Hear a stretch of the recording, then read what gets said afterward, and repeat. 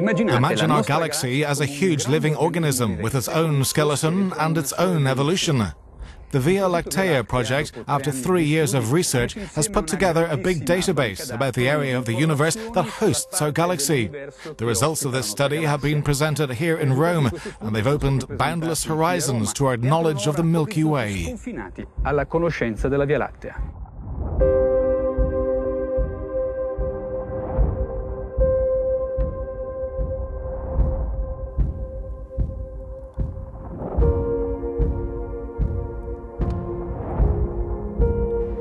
The Via Lactea project will provide a further and deeper vision of our galaxy. The final result is like a giant library gathering maps of the deep sky and giving a complete picture of stellar nurseries in the inner Milky Way. It's like a collection of books, a collection of knowledge made with the contribution of all of us. Each chapter a book or encyclopedia, each one on a different topic. We've tried to make connections between them all. The goal was to connect everything, because the universe is all connected.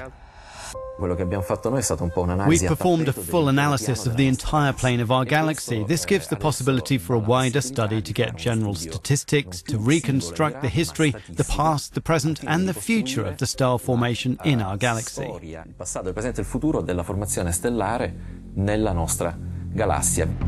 The EU-funded Via Lactea project was part of the High-Gal survey, the largest observation program carried out with the ESA satellite Herschel.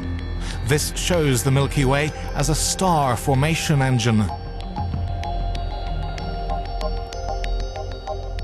We're walking on the Milky Way picture, the most amazing image coming out of this research. What was the starting point and the goal?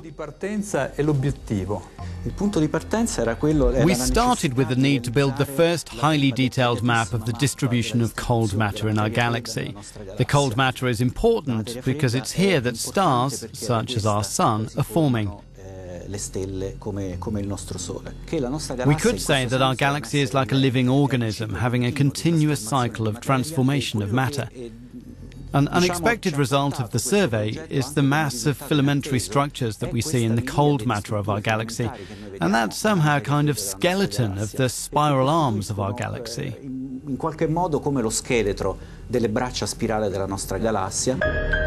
Thanks to Herschel's data, which are the result of nearly 1,000 hours of observations, the creation of a fundamental theory as a predictive model for star formation becomes now a more affordable challenge for researchers.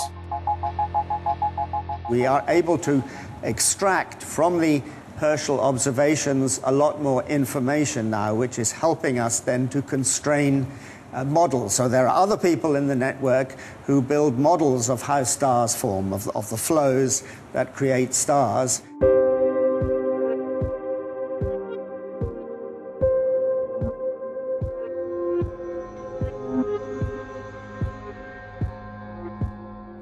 Thanks to Herschel, we've unveiled something. I mean, we now know the regions where stars are being formed. Now what we're going to do, as we know where they are, is to see and examine them in more detail.